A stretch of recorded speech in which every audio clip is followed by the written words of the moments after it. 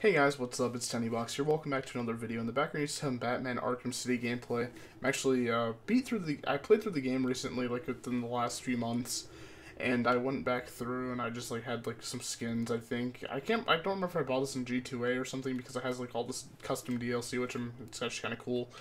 But today I have a commentary for you guys about the new Resident Evil 7 announcement. Where they are supposedly going to be having Play Everywhere, and by that I mean Windows 10, Xbox Live crossover. But that's where I'm concerned with, and this is my commentary, and it's going to be something along the lines of is the Windows 10 store going to be like the new games for Windows Live? Because for those who don't know, games for Windows Live, oh boy, let's just talk about that for a moment, shall we? For those who don't know what that is, it's just a horrible monstrosity among almost all PC gamers, I believe. I feel like I have an honest right to say that because for those of you that don't own GTA 4 or any of those types of games, I think even Microsoft Flight Simulator is one of those. I used to own that, but like a beta version of it or something. It was like when it used to be free to play many, many years ago. But that was through Games for Windows Live, and that was an absolute atrocious nightmare to get through. Even with your correct account information, at least in my experience, it was virtually impossible for me to actually enjoy a game, let alone log into my account to be able to play in the first place, which pissed me off quite a bit back in the day. And it still does even now.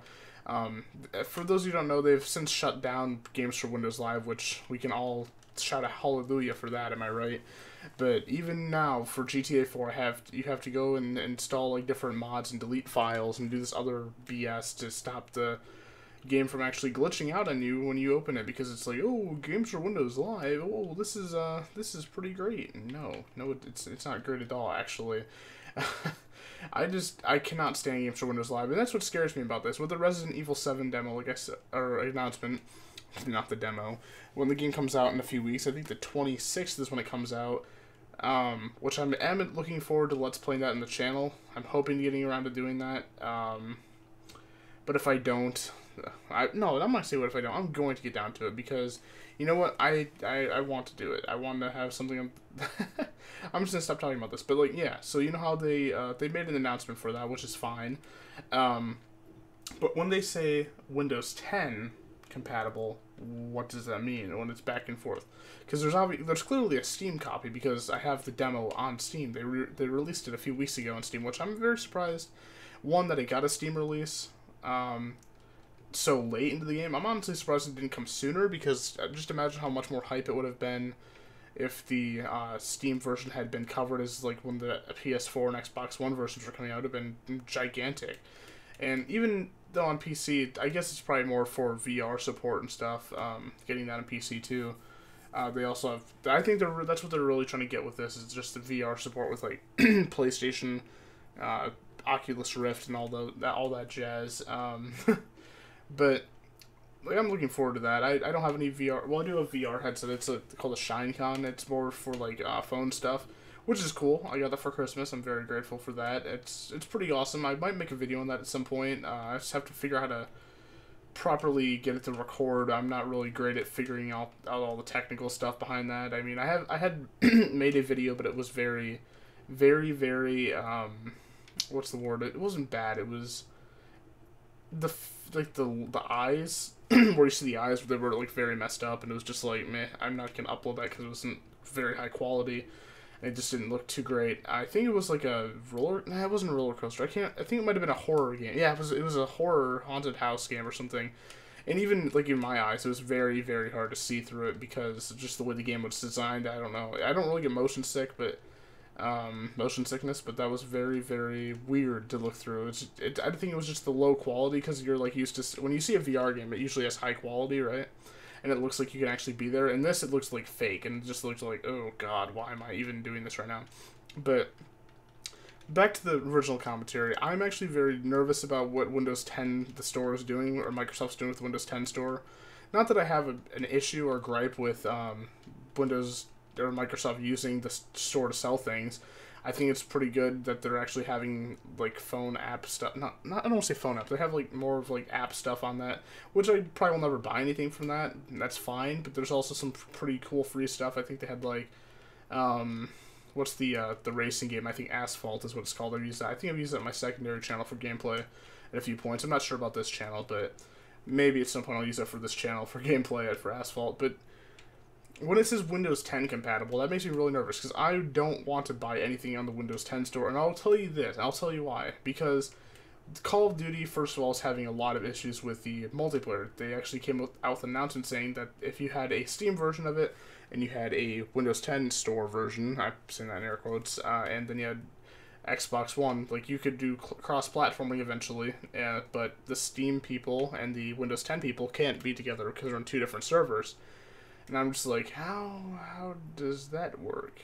Maybe it wasn't cross-compatible to begin with, but I do know for a fact that they announced that Windows 10 version, the store version, and the Steam version wouldn't be compatible to join lobbies.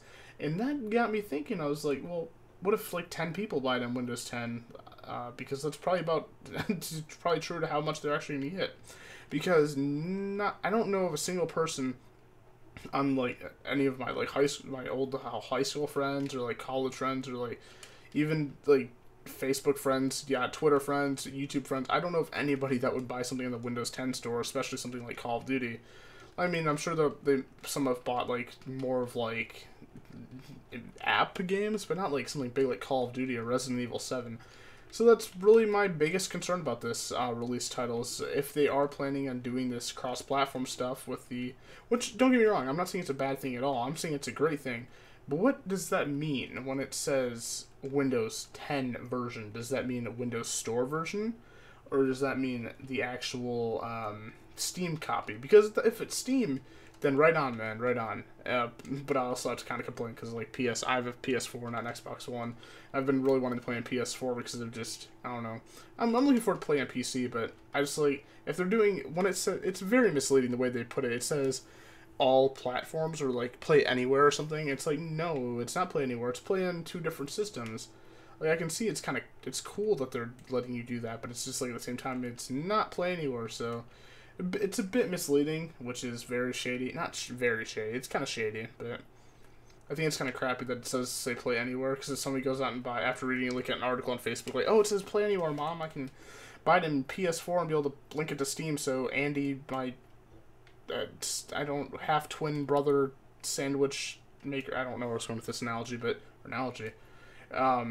like if somebody else wants to play the game, it's like, oh no, you can't play it on those two different consoles. It's just on PC and Xbox, which is kind of weird. But I mean, it makes sense obviously in the sense of that Microsoft owns both of them, right? Obviously, not Microsoft doesn't own Steam, so that's what I'm thinking. I'm guessing since it's Microsoft's deal. I'm assuming it's Microsoft's deal, at least if they're not giving it to PS4. That it's probably going to be in the Windows 10 store, not with Steam, because Steam isn't Microsoft, Steam is Steam. But, yeah, it just, like, I couldn't see myself, like, purchasing a game and being like, you know, this is play anywhere, but I can play it in the Windows 10 store. It's just, like, I've never would ever do that. Because I used to find Origin pretty annoying, and I still don't have a particular fondness for it. But I've grown to tolerate it. Same thing with Uplay, just because I have so many games in there throughout the years. But something like breaking into Windows 10, I would just advise against it. Even if you do get a second copy of it or whatever on the console, I probably wouldn't rather pay $60, but at the same time, I don't really have a need to play it on PC and Xbox because I don't own an Xbox. That's just my personal situation, though. If you guys have something, I'm sure that you guys have different scenarios that you guys are in settings and stuff like that that makes it easier for you to purchase this the thing. I don't think it's going to be any differently priced. I would hope not, at least. The Play Anywhere deal, I would find that very shady and just like really crappy. If it's like Play Anywhere, it's a good deal, and then you have to pay like $120, which is the cost of like 2 of the games anyways. I could honestly see it happening with today in gaming, to be 100% honest with you guys. But I'm going to leave off this commentary here, guys. I hope you guys enjoyed it. I'm looking to bring more commentaries to you guys and less focused on, like, actual, like, Let's Plays. I do love doing Let's Plays still, but I want to keep transitioning to doing more commentaries because those are the ones, in my opinion, that do a lot better on the channel. And I think it's the ones that you guys enjoy more, too. So I hope you guys enjoyed this video. Keep calm and trust your instincts, and I'll catch you guys in the next one. Peace. And also, I'd like to remind you, this is Batman Arkham City. Very fun game. I strongly recommend it. And also, who can resist that face? Pretty much anybody. Alright, guys. Thanks for watching. Peace.